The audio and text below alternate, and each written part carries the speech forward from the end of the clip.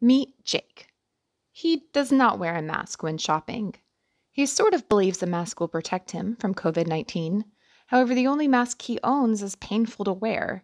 So this adds up to not wearing a mask. He is below the action line. Then, one day, Jake's grandma made him a mask that was comfortable, not at all painful. She gave it with a note. Please wear this to protect yourself and me. This changed things for Jake. Now, above the action line, Jake wears a mask when shopping.